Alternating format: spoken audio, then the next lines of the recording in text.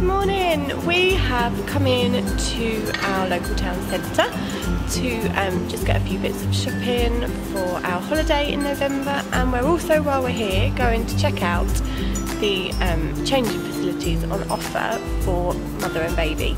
Now, it's fairly well known that there are some grim changing areas for changing, feeding, etc. all around. We have experienced awful ones where I wouldn't even go myself, let alone put my baby in, but we've also experienced some really brilliant ones, so we thought we would compare a couple of them just to show you what's really great about changing areas and what could be improved in certain ones, and yeah. To one of my favourite places to change Florence. That seems like a funny thing to have a favourite, but one of the best places in our local town, and I love it. I'm going to talk you through a few reasons why we come here. This is probably my first or second choice as to where I would come and change Florence and feed Florence.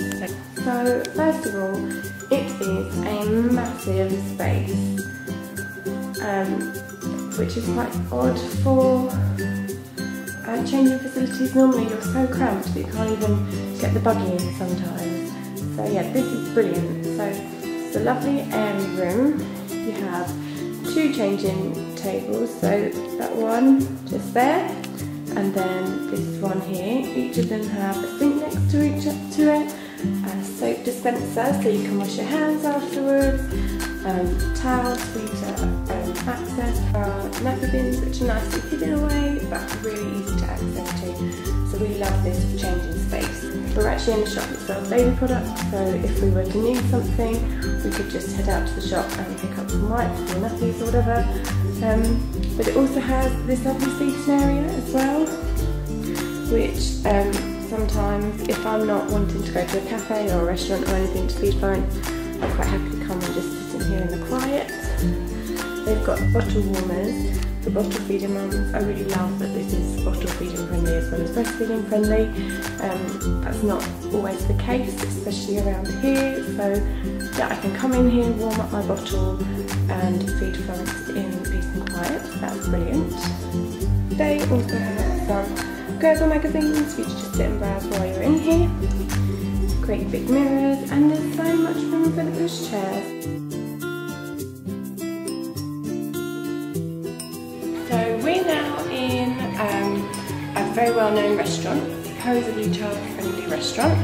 That's a food takeaway type place, and I'm about to show you their changing facilities. Now, in my opinion, these leave a lot to be desired.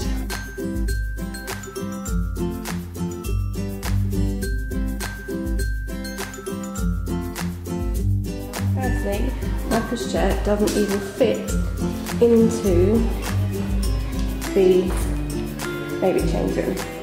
So I can't get my pushchair into the baby change room, which means I either have to leave a pushchair outside or I have to leave the door open. Not ideal. So as I can't get the pushchair in and I'm not happy to leave my pushchair and all our shopping bags outside while the door's shut, I have to leave the door open. So inside this changing, this tiny little toilet cubicle, there is a fold down changing table and a bin. But that, by the way of child friendliness, is it. That's all there is. There's no access to nappies or wipes, there's nowhere for someone to sit. You're so close to the toilet. Yeah, just not good. So we're just back from our trip into town. We got everything we needed and we checked out those two changing facilities. Now, there is such a stark difference between the two that we looked at today. One of the things is, well, one of the most simple things about them is whether you can actually get your baby into them. It just amazes me that someone can design a space for mothers and babies which just doesn't fit purpose in any way other than the very bare minimum. So yeah, we one of the things I wanted to say about the second one is that that is actually part of the the main toilets, main ladies' toilets, and as far as I'm aware, I asked Sean to check out, there isn't accessibility to a changing facility for a baby in the men's toilets. So in that establishment you have to be a woman in order to change your baby. So that's a massive, massive oversight in my opinion. So that's one of the things I would say, as opposed to the first place that we went to, and that was accessible for mums and dads. So there wouldn't be any problem if Sean needed to take Florence into town and wanted to get her changed, or she needed a new bum, he could go in there and not have to worry. So that's one of the major things that really is important to us as a family, and I'm sure it is to others too. The other thing is how easy baby changing areas are to get to. Now that first one, I will admit, I didn't know it was there until Florence was about 3 months. She's now just coming up to 5 months, so it's not very well advertised, but once you know it's there, it's so easy to get to. It's just at the back of a store, and you just go straight in. The door is easy to open, there's no difficulty in using that facility once you know it's there. The other one that we went to is upstairs. Now that might seem really simple, but if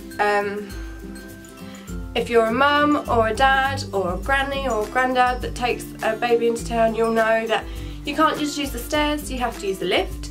And the lift at that establishment is tiny. If there's a queue for the lift and you've got, say, especially half term as it is now, you've got 3 mums waiting to go upstairs with pushchairs, you have to wait about 10 minutes because it's the world's slowest lift and it's tiny, so you can literally fit you and a pushchair in and you have to squeeze. So there is that, and then once you're up there, it's just a pain to get the buggy through, and you have to go through 3 doors before you actually get to that very tiny changing facility. So ease is important for me, as well as all of the other things like cleanliness and what's there and the facilities that are actually available. Ease is just so important, especially when you've got a grumpy baby with a dirty bum who just wants to be changed.